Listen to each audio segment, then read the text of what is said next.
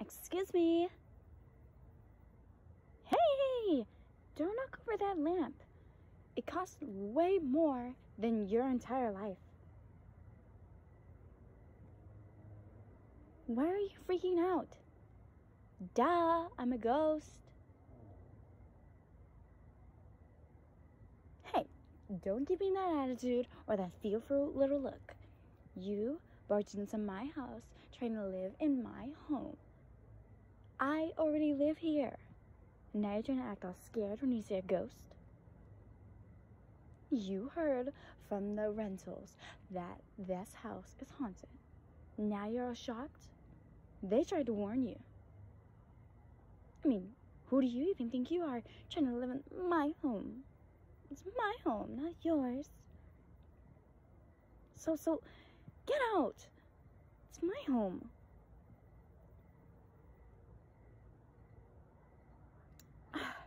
Fine, I'll give you a moment to process.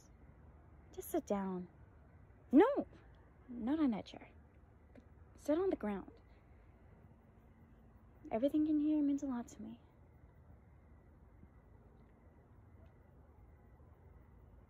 Yes, ghosts exist. You know, some of us have unfinished business, so we stay longer on the earth. That's just me. I basically couldn't part myself from this home. It means a lot to me. And if you don't move, then I'll have to scare you out. Well, maybe not. You're kind of cute. And it does get kind of lonely in here on my own. Well, fine. If you are going to live here, then... well, then you might as well talk to me every day. And I'll let you live here. But I have a few rules. Don't make my house dirty. And don't leave your stuff all over the place. I know that's still technically saying dirty, but I just don't like seeing my house all a mess. The last people that tried to move here had these 3 children that were absolutely horrible. So I had to scare them out. Oh, and don't ask me to talk to people that have died for you. That's such a hassle.